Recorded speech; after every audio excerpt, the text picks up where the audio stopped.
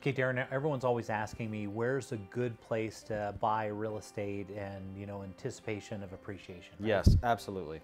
This particular home in Lehi is situated perfectly where all the tech businesses are bringing all their jobs. And so this is a great area to buy real estate. Yeah, that North Lehi area. That's right. Yeah, right. Just south of Salt Lake, so you're right there kind of at the point of the mountain. And this is where a ton of businesses are bringing jobs in. They're bringing people from all over the United States to come and live in this area. And wherever there's jobs, there's a need for housing. And Yes. over the next few years, I think we're going to see, we already saw Lehi in the top 10 in Fastest growing cities, right? fastest growing cities, exactly. Thank you. And so again, it's going to continue to do that because they're bringing so many jobs. Yeah.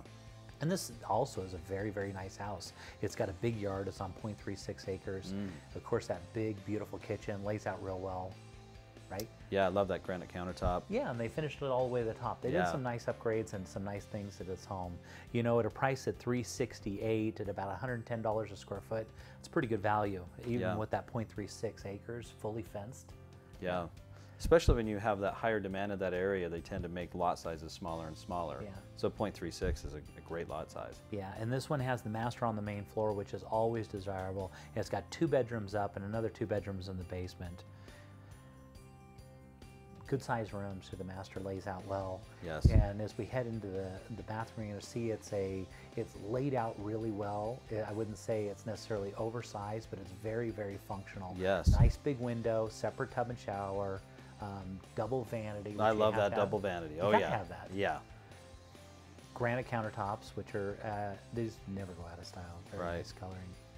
Down in the basement, they finished out a second kitchen, and they've got a little home theater room.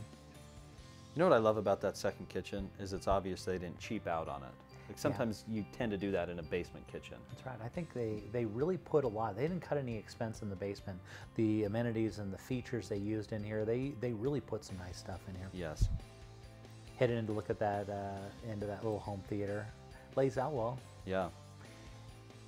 In this looks like a little office area. They've got some nice colors, gone to that kind of modern styling. This bathroom, you're going to notice they opted to go away from the tub and do a big shower with the double shower heads, which is really popular right now in that glass, look through, which that's a good idea. Yeah.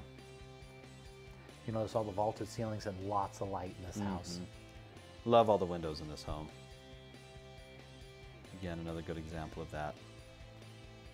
Yeah, it's finished out quite well. So headed into the backyard, you can literally see over the back there, that's where all the tech industry is going and moving in.